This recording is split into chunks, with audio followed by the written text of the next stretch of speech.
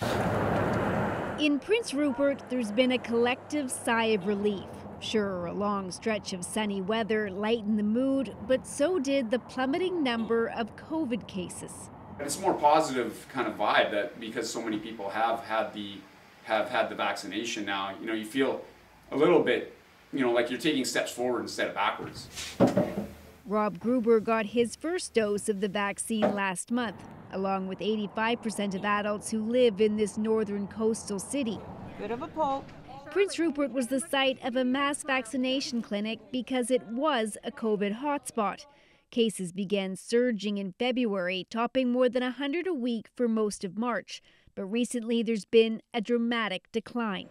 Officials say the high uptake of vaccines is partially responsible for the big drop, along with residents following health protocols. We're not letting up. We're not taking our foot off the gas pedal. We know that we're not going to reach maximum efficiency of the vaccine until after our second dose, after a couple of weeks. So we are still subject to all of the same provincial restrictions. Where do we stand?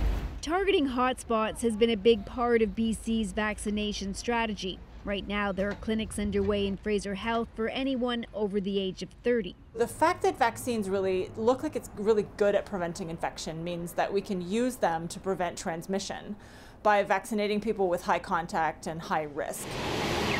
And that includes those on Vancouver's downtown east side. Cases were steady there throughout the fall, but after a vaccination drive that included teams going building to building, even setting up on street corners, about 10,000 got their shot. 2 weeks following that intervention, we saw case rates plummet, and for the last 5 weeks, we've seen that plummeted rate sustain.